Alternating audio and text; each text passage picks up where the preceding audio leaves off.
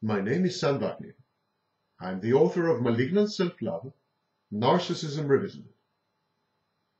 Schizoids, people diagnosed with Schizoid Personality Disorder, tend to avoid meaningful relationships, from sex to romance to workplace relations. They do not derive any emotional benefits from associating with people. Purebred schizoids shrug off their disorder. They claim that they simply do not like being around people. They resent the pathologizing of their lifestyle choice to remain aloof and alone. They consider the diagnosis of schizoid personality disorder to be spurious, a mere reflection of current social coercive mores, and a culture-bound artifact. Narcissists, as usual, tend to rationalize and aggrandize their schizoid conduct. They propound the idea that being alone is the only logical choice in today's hostile, anomic, and atomized world. The concept of individual, say these narcissists, exists only in the human species. Animals flock together, or they operate in colonies or herds. Each member of these aggregates is an extension of the organic whole. In contradistinction, people band and socialize only for purposes of a goal-oriented cooperation or the seeking of emotional rewards, solace, succor, love, support, etc. Yet in contemporary civilization, the accomplishment of most goals is outsourced to impersonal collectives such as the state or large corporations. Everything from food production to distribution to education is now relegated to faceless, anonymous entities which require little or no social interaction.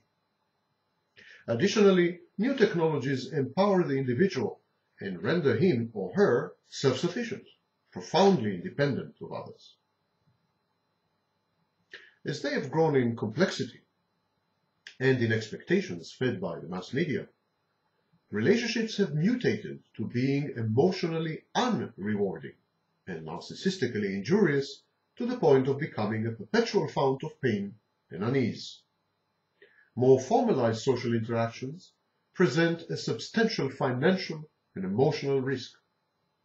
Close to half of all marriages, for instance, end in a divorce, inflicting enormous pecuniary damage and emotional deprivation on the parties involved. The prevailing ethos of gender wars, as reflected in the evolving legal milieu, further serves to deter any residual predilection and propensity to team up and bond. And this is a vicious circle. It is a vicious circle that is difficult to break. Traumatized by past encounters and liaisons, people tend to avoid future ones.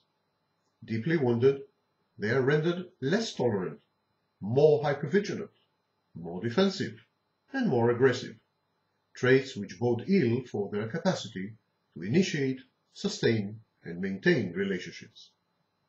The breakdown and dysfunction of social structures and institutions, communities and social units, is masked by technologies which provide verisimilitudes and confabulations.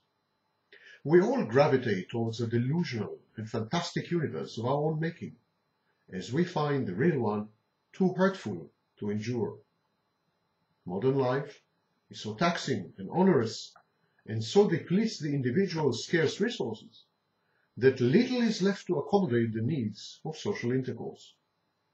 People's energy, funds, and work will are stretched to the breaking point by the often conflicting demands of mere survival in post-industrial societies. Furthermore, the sublimation of instinctual urges to pair, the libido, associate, mingle, and fraternize is both encouraged and rewarded in today's society. Substitutes exist for all social functions, including sex, pornography, and child-rearing, single parenthood. And so these substitutes render social institutions obsolete and superfluous, and social give and take awkward and inefficient. The individual me has emerged as the organizing principle in human affairs, supplanting the collective.